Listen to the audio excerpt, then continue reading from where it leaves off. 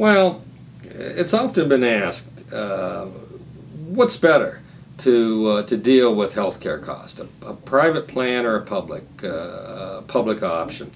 And I think it's really a question of who do you think does a better job of setting the premiums in a business situation? Do you think politicians or business people? You know, there have been a lot of concerns voiced about private insurers and the fact that they want to underwrite individuals in the private insurance market and so forth. But this is part of an operating insurance system where they're concerned about the risks they face and they want to price those risks accordingly. And whereas if you have these decisions made for political reasons, then there's no reason to believe that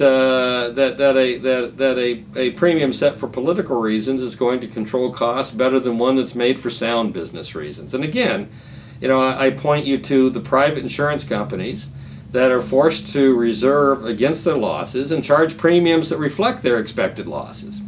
And compare that to Medicare, where, as we mentioned in an earlier part of our conversation here today, they have a $37 trillion unfunded liability. Now, who do you think has done a better job of controlling healthcare costs? The private insurer that by law has to charge a premium that reflects the underlying cost of doing business, or the case of Medicare, where they've been able to charge a lot less and their costs have spiraled out of control. I mean, that's certainly a pretty sobering comparison.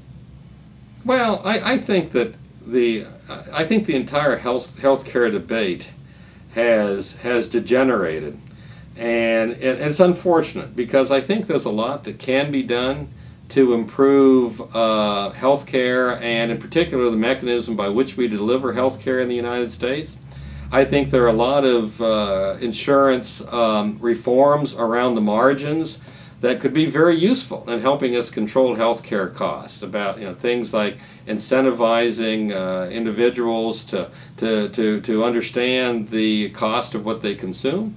I think if we're concerned about people not wanting to get health care because they have to pay the price, well, I think there are things we can carve out of the deductibles that would take care of that problem. But this is not the debate we're having. The debate we're having, it's like it's existing in a parallel universe somewhere, where we're having a debate over a public option, and we're having a debate over increased mandates, and we're having a debate over eliminating incentives, and I find it all to be almost surreal as an economist, and we hear numbers bandied about, which, while true, don't really mean what people think they mean. So, for example, we hear this number about we have 47 million uninsured in the United States. Well, we got 300 million people and we got 47 million uninsured. That sounds bad. But when you drill into those numbers, what you find out is of the 47 million, 10 million of them are illegal immigrants who are unlikely to be covered anyway. So now we're down to 37 million. 18 million of them have incomes above $50,000 a year, which puts them in the top half of the income distribution in the United States.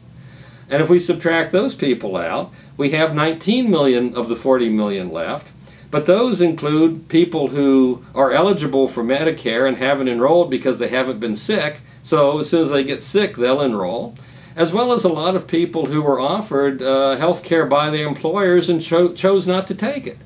So the actual number of uninsured is a lot less than 47 million.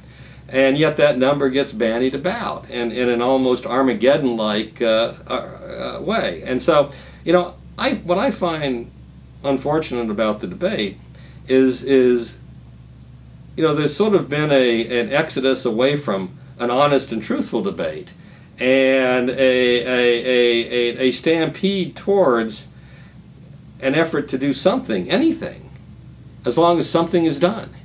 And I am not confident that what's done is going to improve matters a whole lot. And it may, in fact, make matters worse unless we are very, very careful. I mean, in terms of where could we go from here? I wish folks would, in the political and the policy arena, would take a deep breath and ask themselves the following question. What is it we're trying to accomplish here? Are we trying to accomplish access to health care for people who would like to have health care and can't afford it? Is that what we're worried about? Well, then we're probably looking at 15, maybe 20 million people tops. And when we thought we had a problem with hunger in this country, we didn't go out and nationalize the grocery stores. We didn't have the government run grocery stores with a public option.